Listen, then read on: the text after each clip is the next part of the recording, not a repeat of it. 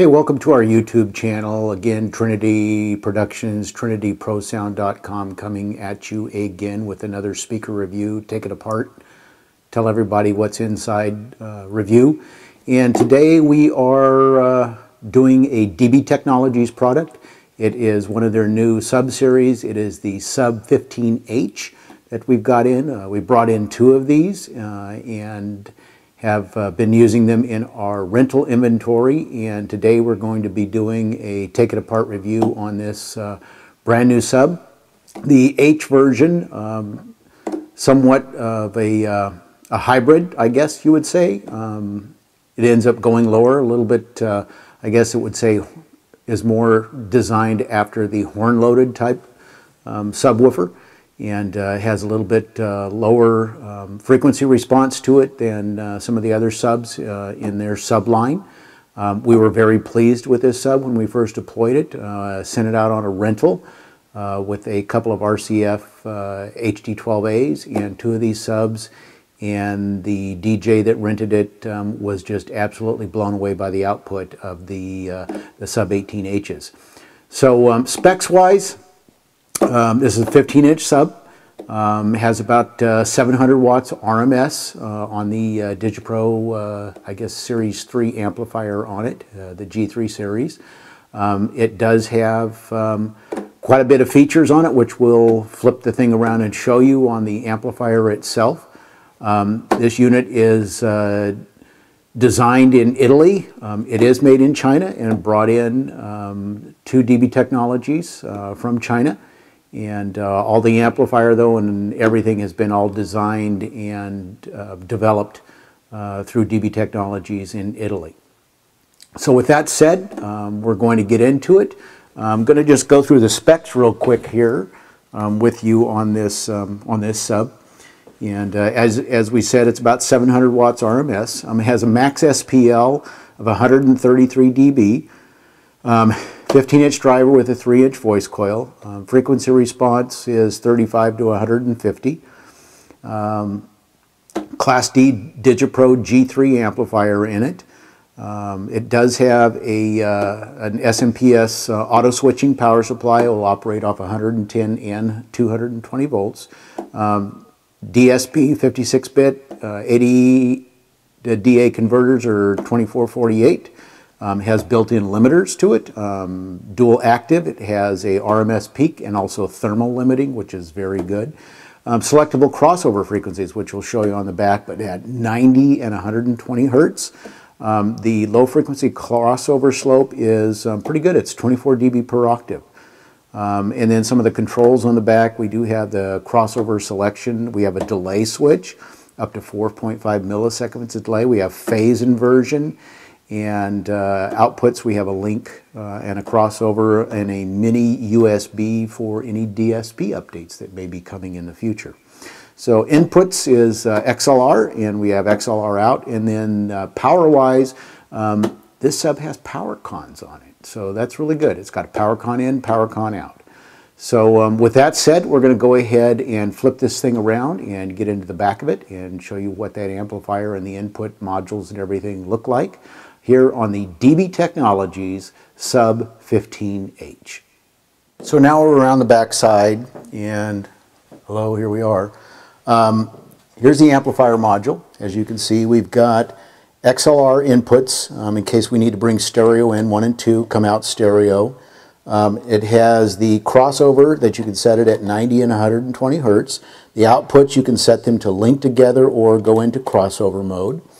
Does have indicator lights on it here for the limiters in red, signal in green, mute protection is yellow, and the ready light is green.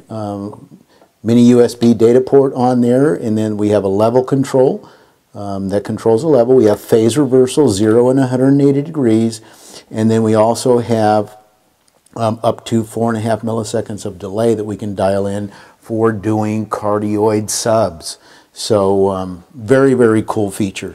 Down here at the bottom, we've got power con in, power con out, and then also fuse protection that is readily available. No fans. Absolutely awesome, awesome power supply design that everything is done on a heat sink. so you don't have to worry about any fans ever going south and burning things up. So the DigiPro amps have been very, very solid, very, very good amplifiers. They've been implementing these on all of their speakers, pretty much through all the series of the powered speakers that they have. We did go ahead and put the wheels on, as you can see. It does come with the bolts already in. You just order the wheel package as an accessory and bolt them on and you're off and running. These wheels, I don't think they're made by Penelcom, but they are just as good as what we've seen in Penelcom. No brakes on them. Oh, in fact, yes, they are Penelcom.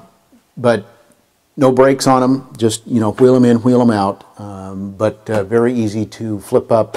The sub's not that heavy. I will have to say that I was expecting something a little bit heavier, but they've done a really good job on packaging this thing together and producing a sub that not too bad to lift, even with the wheels on. So with that said, we're going to go ahead and get into it and get this amplifier module removed in the front and show you the speaker and the guts and everything else to go with it. Before we get into it, 69 pounds is the weight, so it's not bad for a 15-inch sub. One of the other noteworthy features that we have on it is there is a threaded socket on top for a speaker pole so that it will screw in, lock in tight, so that, again, that's an additional accessory. My understanding is that all of their speaker poles are made for them by K&M. So very nice design, very rugged, and very sturdy for the speaker. There are a couple handles on the side that have little grips on them that you can lift the sub with. And then the standard grill, as you see on the front there, is foam backed. So that you can't see inside the unit and see the speaker. So as with most of the professional line with DB Technologies. So we're going to go ahead and pull the grill, take a look at the speaker, and once the speaker's out, we'll go ahead and pull the amplifier and take a look at that and look at the inside of the cabinet construction and find out what makes this SUB15H tick. So now we've got the front of it open and the speaker exposed. The grill is off, just a few, probably 20 screws to get everything out, but foam backed, and the gauge of the grill is pretty good. It's nice and heavy. So very impressed with the construction of that grill. One of the things that they've done with the grill is they've enclosed it underneath this plastic trim ring to also provide abrasion protection on the corners of the sub, but it pretty much locks it in with the way that they've got it in, screwed into the sides and then under the lip of this plastic. But as you can see with the speaker in the unit, they've got it slightly angled down and forward, kind of a typical, you know, horn-loaded type design. The cabinet is fairly deep. I'd say almost 2 feet deep as far as the construction is concerned. What we're going to do is we're going to go ahead and pull the driver out and take a look and see what that is, and see what the size of our magnet is and whether it is a cast frame or stamp frame type basket assembly on the driver. And once we do that, then we'll get into and pulling the amplifier and looking at that, which is just a typical DigiPro G3 series amp, but we'll get into that and show you as well. So the speaker comes out next. Okay, so we got the speaker out. We are pleasantly surprised. It is a cast frame basket. It has a mother monster of a magnet on this thing. The weight of this entire speaker is probably a good 15 to 18 pounds. The cone itself and the suspension and the surround is really thick. I've not quite felt a subwoofer cone that has got that much mass to the paper in quite some time. Standard construction though, push terminals to get your leads in and out of the speaker. One of the nice things with this, as in most of the other DB Technologies designs, is that they use a threaded screw, so that if there is any issues in ever having to replace a driver, you can take the driver in and out without ever having to worry about stripping out the threads or stripping out wood and not securing your speaker back in properly. So it is also rear gasketed, seals it up tight.